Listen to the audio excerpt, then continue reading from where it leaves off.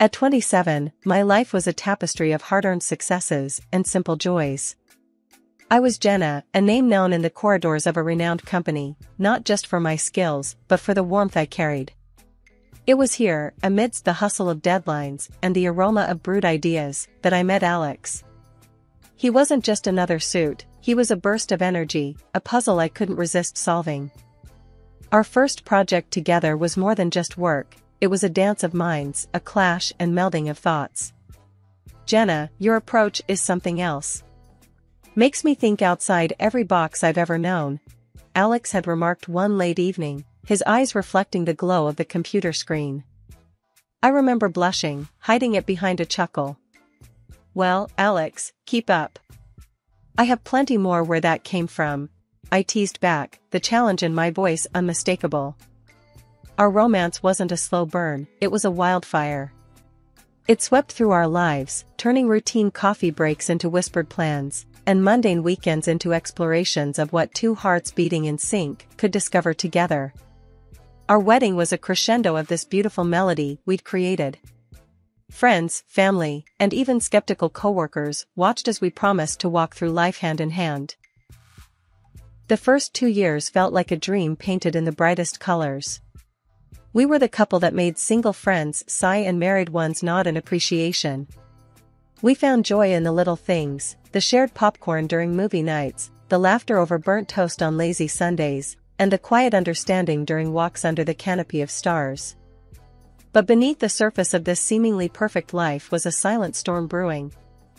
The joy of our love was shadowed by an absence, a void where the laughter of a child should have been.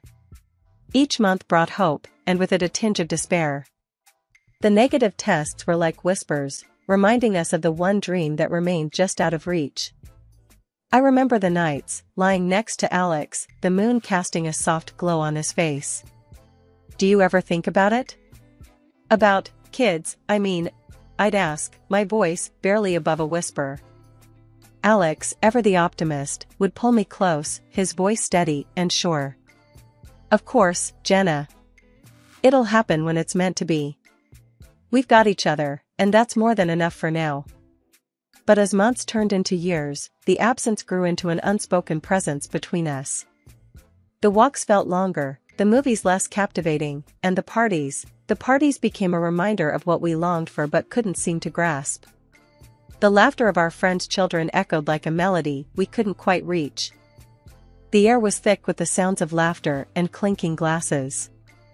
Alex and I were at one of our friends' annual bashes, a night when everyone seemed to forget their worries. I was mingling, half listening to stories I'd heard a dozen times, when a voice cut through the din, a voice from a past chapter of my life. Jenna, is that really you? The voice was unmistakable, laced with a boldness that belonged to only one person, Lisa, my high school friend. She hadn't changed a bit, still carrying herself with a presence that turned heads, her style as striking as her personality. I turned, my surprise morphing into a smile. Lisa. I can't believe it's you. It's been ages. Her laughter rang out, genuine and hearty. Too long, Jenna. Look at you, all sophisticated and successful. I always knew you'd make something of yourself. Our conversation flowed effortlessly, memories of our school days weaving through the chatter of the party. I noticed Alex watching from a distance, his eyes curious, but cautious. When Lisa waved him over, his approach was measured, his greeting polite but reserved. Alex, meet Lisa, an old friend from school. I introduced them, watching the interaction closely. Alex extended his hand, his smile polite. Nice to meet you, Lisa. Jenna's told me a lot about her school days. Lisa's reply was quick, a hint of mischief in her eyes. All good things, I hope. Jenna and I go way back. Had quite the adventures, didn't we? The conversation was light, filled with the banter of rekindled friendships and shared histories. But I caught the subtle glances, the unspoken words hanging in the air. Lisa was a force, her vivacity undeniable, but her reputation from our school days, the heartbreaker, the free spirit, lingered in the back of my mind. Over time, Lisa's visits became more frequent, our chats more intimate.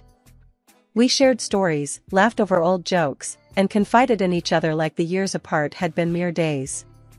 It felt good, having a piece of my past back, a reminder of carefree days. But as Lisa's presence grew, so did the silence between Alex and me. The void of our unfulfilled dream seemed to grow wider, the absence louder. Our home, once filled with the echoes of our laughter, now held whispered conversations and unspoken fears. It was during one of Lisa's visits that I finally voiced the worry that had been gnawing at me. The evening was winding down, the room bathed in the soft glow of the setting sun. "Lisa, I don't know what's wrong. Alex and we've been trying, but it's just not happening. The child we've dreamed of, it feels like a mirage now." Lisa's eyes met mine, a depth of understanding in her gaze. "Jenna, these things can be complicated. Have you seen a doctor? Sometimes it's not just a one-person issue." Her words, simple yet profound, struck a chord. It was a reality I had skirted around, a truth I had been reluctant to face. But in that moment, with Lisa's frankness, the path forward seemed a little clearer, albeit daunting. Months turned into a silent agony of waiting and hoping. Each failed attempt at starting a family chipped away at the joy that once filled our home. "It's just not happening, Alex. We need to face this, face it together," I said one night, the desperation clear in my voice. Alex's reluctance was like a wall between us. "Jenna, why are you so hung up on this?" "I'm telling you, it's not me." "But fine, if it makes you happy, I'll do the tests," he finally conceded after countless conversations that seemed to go in circles. The day we went for the full examination felt like a step into the unknown. A part of me was scared of what we might find, but a bigger part just wanted answers. "Whatever this brings, we'll deal with it, right?" I asked Alex, seeking some reassurance. He just nodded, his usual confidence replaced by a quiet tension. The wait for the results was like living in limbo, each day stretching longer than the last. During these trying times, Lisa, my blast from the past, was a surprising source of comfort. "Jenna, you're one tough cookie. Whatever comes out of this, you'll handle it. You always do," she'd say, her support unwavering. But life has a way of throwing curveballs when you least expect them. It was a chance encounter on the street that planted a seed of doubt in my mind. A former classmate, someone who knew the high school version of Lisa all too well, stopped me with a reminder of the past. "Jenna, watch out for Lisa, okay?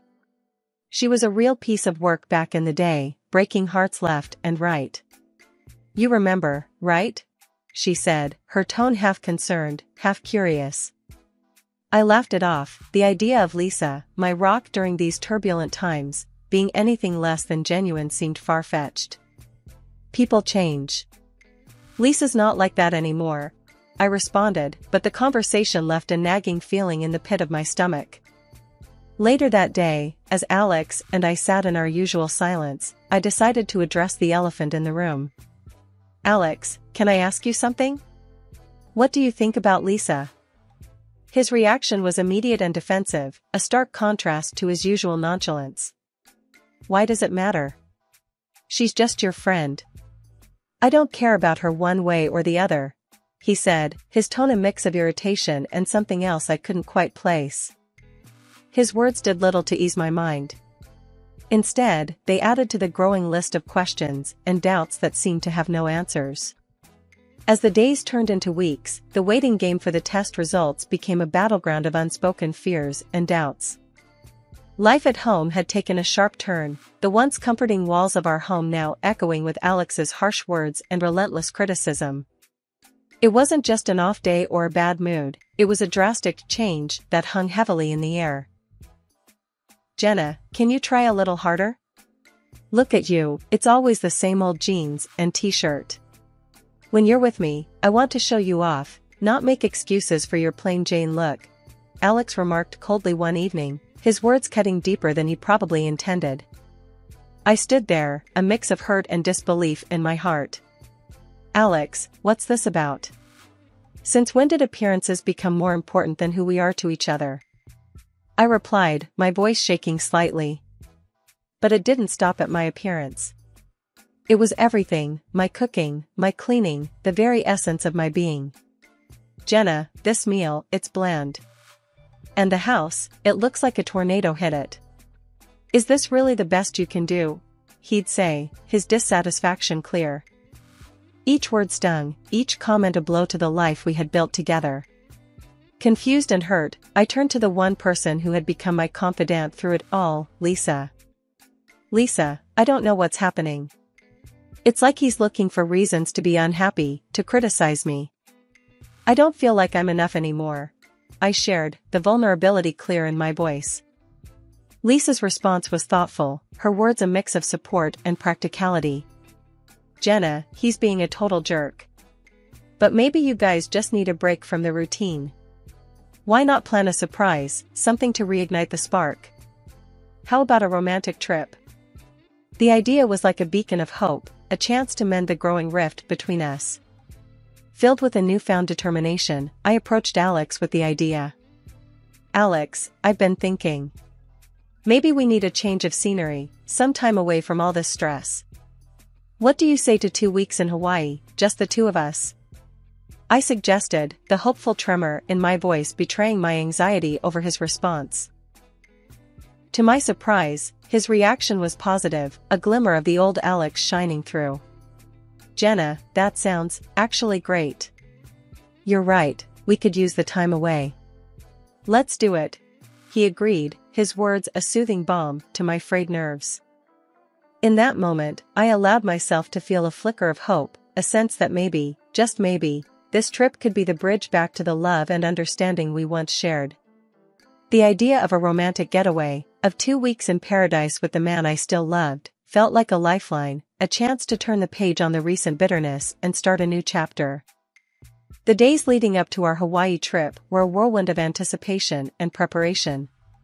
Alex, taking charge of the arrangements, insisted on handling everything. Jenna, you've been working too hard lately. Let me sort out the tickets and the hotel. You just focus on packing and getting ready for our escape, he said, a smile playing on his lips. I was touched by his thoughtfulness, a glimpse of the man I fell in love with.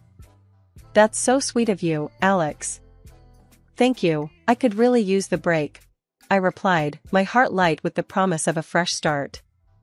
With Lisa's help, I dove into preparations. Shopping for the trip was like weaving dreams into reality. Jenna, this swimsuit is stunning on you. Alex won't be able to take his eyes off you. Lisa chuckled as I twirled in front of the mirror, the fabric hugging my curves just right. Thanks, Lisa. I really hope this trip brings us back together. It feels like we're finally turning a page, I said, the excitement bubbling within me like champagne. The day of departure arrived, and I was a bundle of nerves and excitement. Alex seemed more upbeat than usual, a good sign, I thought. As we reached the airport, the buzz of travelers and the scent of adventure filled the air. But the unexpected sight of Lisa there turned the excitement into confusion. Lisa? What are you doing here? I asked, a knot forming in my stomach. The smirk on Alex's face and the glint in Lisa's eyes were the first cracks in my carefully built hopes. Jenna, the thing is, Lisa's the one joining me to Hawaii. Not you, Alex said, his words slicing through the din of the airport like a knife. I stood there, disbelief and betrayal warring within me. But Alex, this trip was for us, our chance to reconnect, I stammered, the world tilting around me. His laughter was a sound I barely recognized, cold and distant. Reconnect? Jenna, you're living in a dream. I'm done playing house. Lisa and we're a thing now. Your little vacation plan just turned into our romantic getaway. Lisa's grip on Alex's arm tightened, her victory clear in her eyes. Oh, Jenna, you're such a dear friend. Funding our little escapade, how generous of you. Their words were daggers, their laughter a poison spreading through my veins. You're leaving me just like this? I managed to say, my voice a mere whisper. He shrugged, the casualness of his betrayal a final blow. The divorce papers waiting for you at home, Jenna. Just sign them. It's the least you can do for us. Left alone in the echoing vastness of the airport, the world around me felt unreal, like a scene from a movie where the protagonist's life unravels before her eyes. My heart was heavy, a mix of betrayal, shock, and an overwhelming sense of loss consuming me. It was then, amid the chaos of my crumbling world, that an unexpected voice reached out. "Hey, are you okay? Do you need help with anything?" The voice was gentle, concerned, cutting through the fog of my despair. I looked up, my eyes meeting those of a stranger. He was about my age, his expression kind, genuine.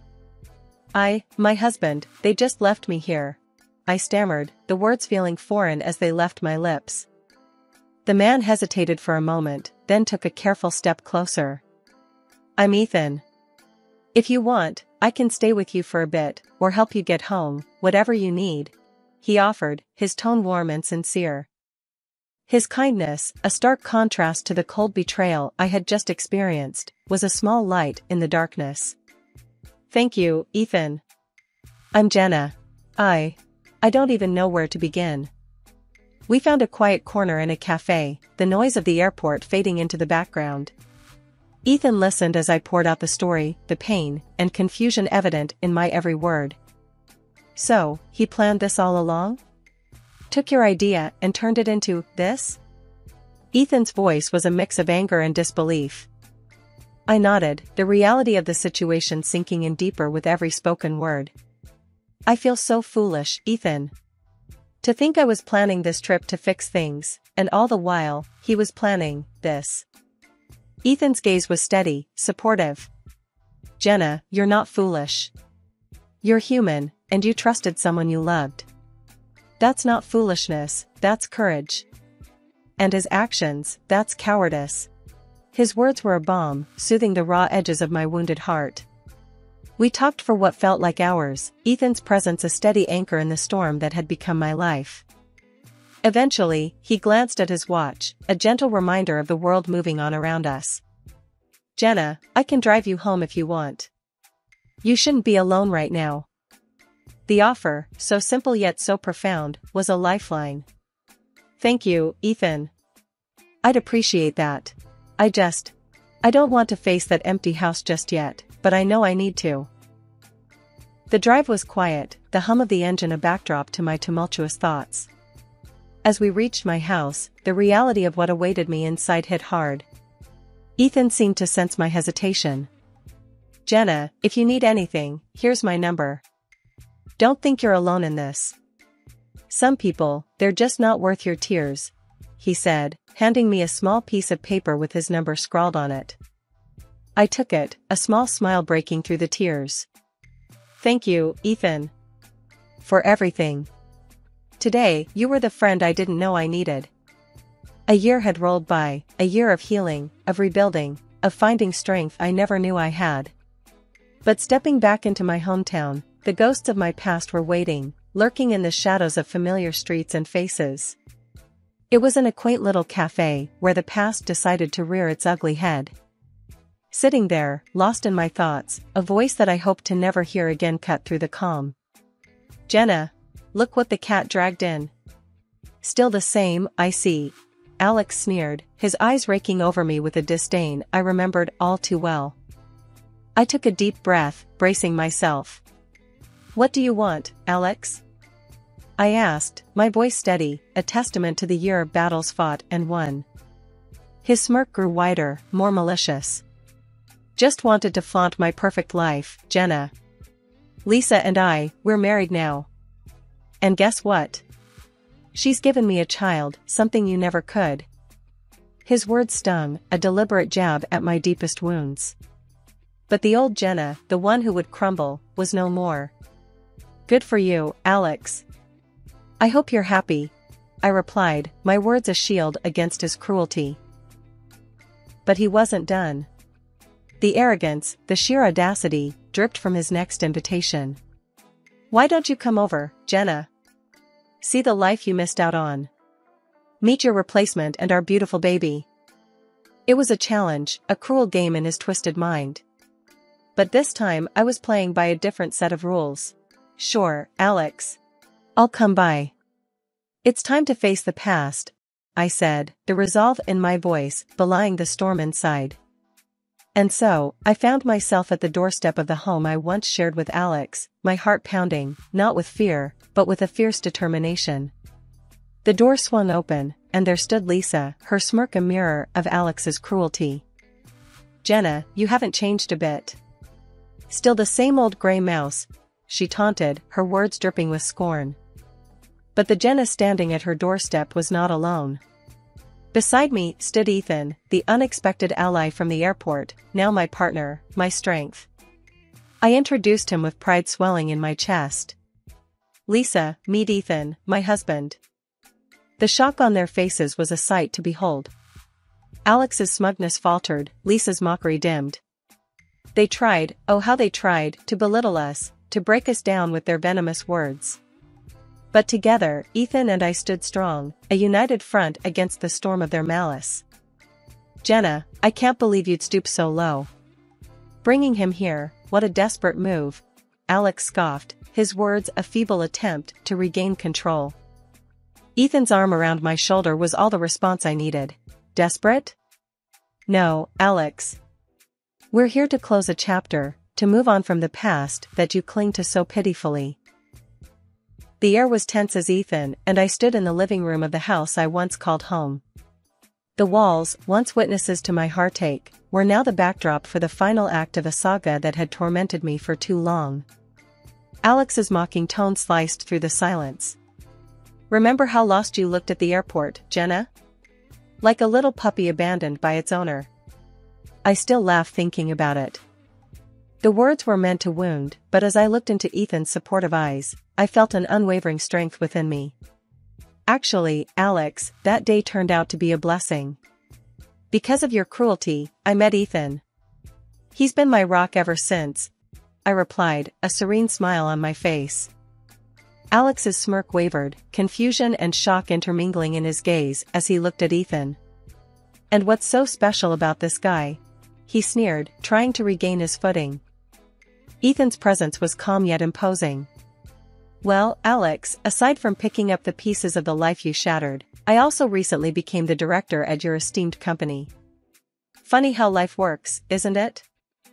The revelation hit Alex like a physical blow, his arrogance melting away, leaving a pale, shaken man in its place.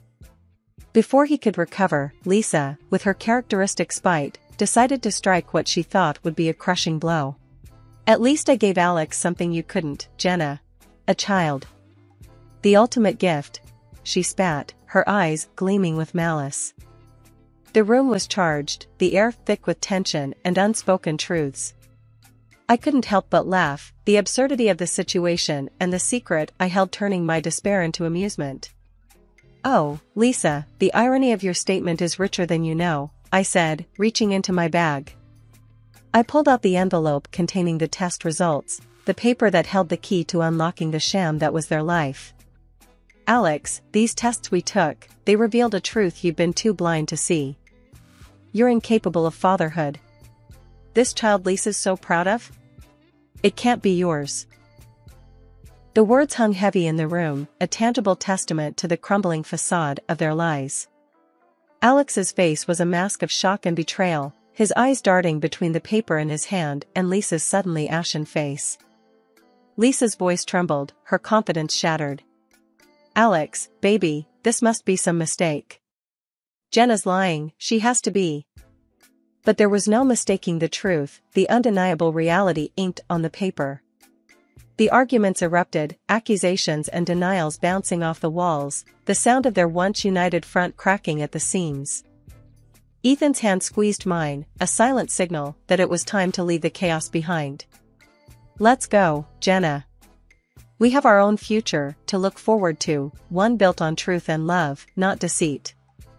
As we stepped out of the house, the door closing behind us felt like the final chapter of a painful saga coming to an end. The sun outside seemed brighter, the world filled with new possibilities and the promise of the life growing inside me, a life created from love, not lies. Behind us, Alex and Lisa's world, a house of cards built on deception, was left to collapse. The courtroom would be their next battleground, but for Ethan and me, it was the start of something beautiful. A chapter of joy, of honest love, and the sweetest victory of all, a life well lived, a future bright with hope and the laughter of our soon-to-arrive child.